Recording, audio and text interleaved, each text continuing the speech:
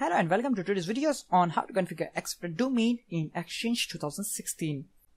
So after installing Exchange 2016, you may want to set up accepted domains. By default, fully qualified domain name or forest root domain is configured as an authoritative accepted SMTP domain. If you want to accept mail from different SMTP domain names or you want to relay email, then you need to configure accepted domain in Exchange. Or might be if you have a .local internal domain name and you want to set up .com or other domain name, then this is where you add the domain name. In our lab environment, we have a domain name mylab.local and we want to set up mylab.video as our SMTP domain, and that we have to set up, and that time we have to set up accepted domains to do so. Now let's configure accepted domain in our Exchange 2016 organization.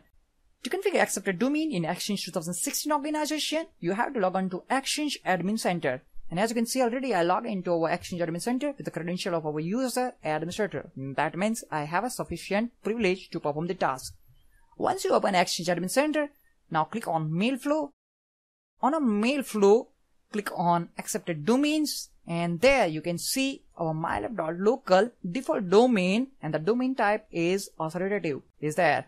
Now click on plus sign to add new domain over here. Now let's specify the name that will be displayed as a accepted domain, and let's specify the name mylab.video. Now let's specify the SMTP name of your domain, or if you have a subdomain, let's specify mylab.video. And here we have a total 3 options. Now first is authoritative. In authoritative accepted domains, Exchange Server hosts mailboxes that have email address that use that domain. For example, MyLab is a company with mylab.local domain name. If our Exchange Server hosts mailboxes with the email address containing mylab.local domain, then mylab.local is considered to be authoritative domain for our Exchange organization.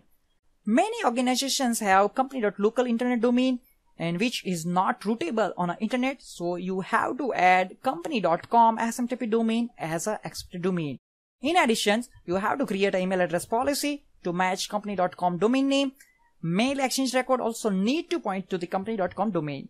Exchange organization can be configured with one or more authoritative domain. Now second, we have internal relaying options.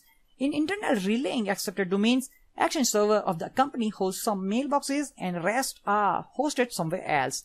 This is useful if you have a shared SMTP domain between two organizations where some mailbox reside in one company and some on another. So when you configure internal relay, Exchange Server will try to find a mailbox in an existing Exchange network first, and if it does not find it, will forward to another organization by using configure list of SAN connectors. And the third, we have external relay. In external relay accepted domain, Exchange Server of the company accept emails for non-authoritative domain and forward them to authoritative mail server via SAN connector. If you want your Exchange Server to be SMTP server for other organizations or companies, then you have to configure external relay. Your Exchange Server does not host mailboxes but will receive emails from other organizations and forward it to external SMTP server. Now let's click on save because we want to add these accepted domain as an authoritative domain in our Exchange organization.